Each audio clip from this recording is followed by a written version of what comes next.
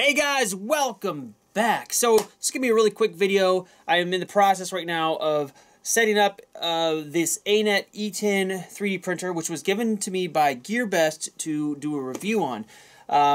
I built it in the house, did a whole build video, which I will post soon. And in a few days or a week, once I get some prints done, I will do a proper review. But there was one issue that I had at the end of setup that looked like a lot of people were having with this printer. So I want to make a video just about that. When I finished the setup here, the hot end was having trouble heating up properly. It would just take forever to get up to temperature. And I realized, like, if I blocked the fan, I was basically the extruder would heat up faster. Your head looks really shiny. Seriously, right now? And what do you have going on under your hat? Alright guys, sorry about that. So anyway, if I blocked the fan, the extruder would heat up much faster. So I went online just to see how other people, what they did. I figured pretty much the same solution a lot of people came up with was putting some tape over the fan, and it worked. And I did some prints like that. The prints came out fine. But then I moved the printer from my house into my shop. And when I was setting up in here, I realized that on the side of the printer, there is a switch to go from 110 volt to 220 volt.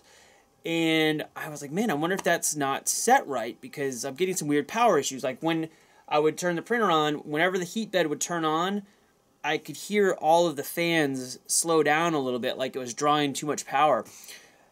So I went, checked that switch, and sure enough, it was on 220. And when I switched it down to 110, and now everything is working like it's supposed to. The hot end heats up just fine, really quickly. It stays hot when the fan is running on the printer. I don't have to have a piece of tape over it, which is great. And that was just a really easy fix. And a lot of people are doing the tape trick and all this, and I don't think you need to do that. Will this work for everybody that's trying this? I'm not sure, but it definitely worked for me. It made a huge difference. Everything just seemed to work better. I didn't get those weird power draw like when my bed heats up. Everything is now very equal. So if you're having those troubles and you're having a slow heating extruder, check that voltage switch and see if it's on the wrong setting. Probably won't matter if you're in Europe. If it's on 110, you're probably going to toast your printer. But anyway, figured this would be helpful to somebody. Stop! Oh, sorry. All right, I'm going to go.